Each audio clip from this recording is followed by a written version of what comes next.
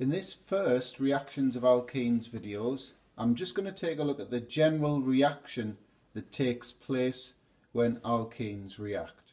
So you can see on the board there, I've written up the general structure of an alkene with one carbon-carbon double bond. I'm not specifying what's on these bonds here, that's not really important for this video. The important thing is to look at this molecule here. So we've got the molecule that's reacting with the alkene written in the form AB. So I always like to think of the reacting molecule in two parts. So when I do the subsequent videos where I'm actually specifying what's reacting with the alkenes, it could be hydrogen or halogen for example, I will be referring back to this AB analogy. So we'll use the model kits to help explain what's going to happen. So you can see there's the alkene, and I've labelled up, we've got a pi bond, remember, in the carbon-carbon double bond, and a sigma bond. So what's going to happen is, because the pi bond's weaker than the sigma bond, it's the one that's going to break. So you can see what's happened there in the models. We've got this pi pair of electrons here is broken, and there it is there, and that's enabled us to attach the B part of the AB molecule. So there it is there, and that would obviously leave space on this carbon atom for the remainder of the AB molecule to form a covalent bond there. So this type of reaction is known as an addition reaction, and it's fairly obvious to see why.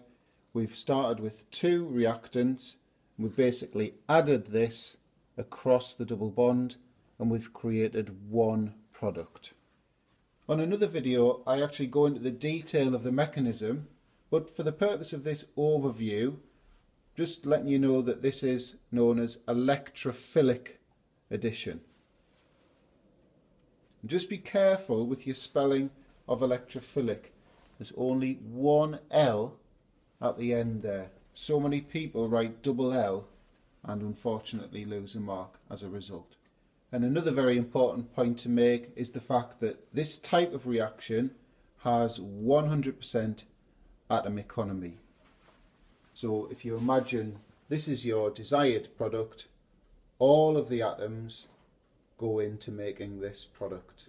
So there are no other molecules, waste molecules, that need to be got rid of. So 100% atom economy. So the beauty about this AB model that we use, or that I use, it helps you when you come across slightly less straightforward molecules. So we've got a cyclic alkene here.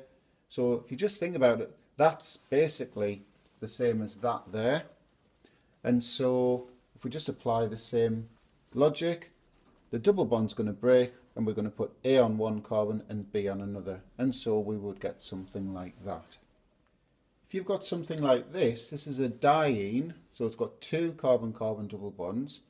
We're still going to get the same reaction, but provided there's enough AB, so the question might say this diene was reacted with an excess of AB, then to balance that we'd need two of those, because each AB will add across each of the double bonds. And that would give you a product like this. This would typically be a harder type of question, because if you think about it, this AB here could actually add the other way around and give you an isomer. So we'd have the B's together. So that's slightly different, and obviously that makes that sort of question a little bit more difficult. But this general reaction really does help cope with these more complicated types of questions.